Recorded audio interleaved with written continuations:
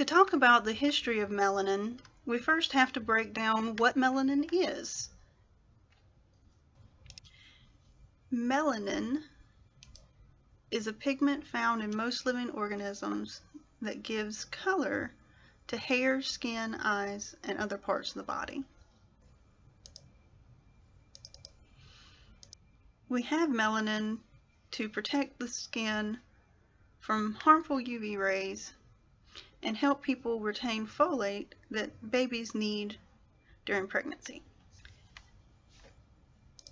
As people moved out of regions around the equator and needed less sun protection and also needed to allow more sunlight to come through to develop vitamin D, we began to have variations in the amount of melanin in our hair, skin, and eyes.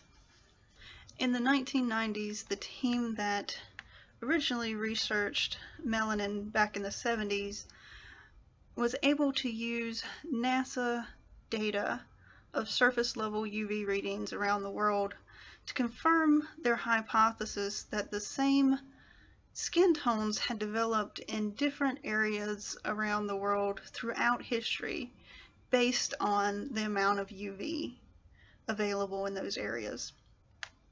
Their map of human skin color has become accepted and widely used when teaching about melanin in human bodies.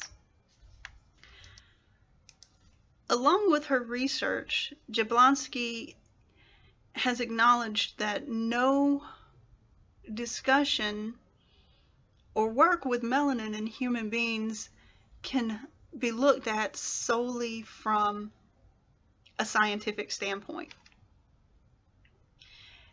And that is because of how melanin, and particularly skin color, has been tied to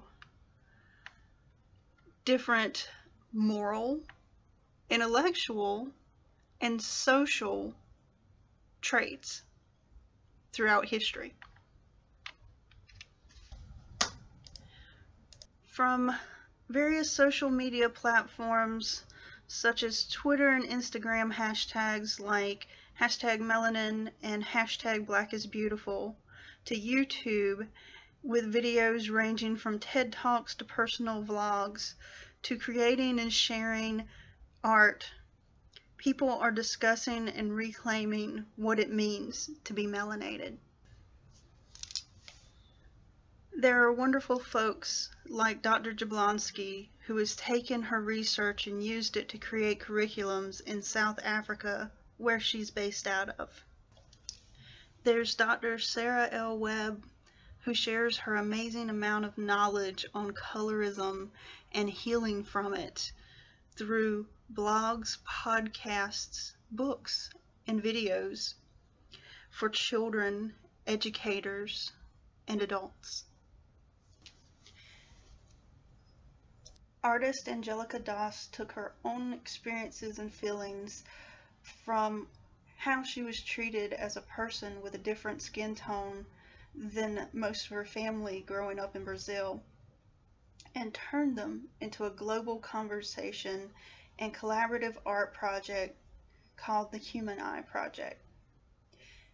She photographs volunteers and matches them to their universal Pantone color to prove that no one is really black, white, red, or yellow, like the first humans were categorized as. She puts installations of the project up around the world and also goes into classrooms to have art workshops where children can do the project themselves with art supplies and learn about their own skin and the truth behind it. As we celebrate Juneteenth and honor the history of this holiday, please consider the work that is being done at this very moment around the world and in our local community to forward the conversation and education about melanin, race, identity, and society to create change and move humanity to the kind of future where everyone can thrive. Happy Juneteenth from the Greensboro Public Library and our wonderful staff. We hope to see you soon. And when you do come in, check out some of the great materials on melanin by these wonderful creators.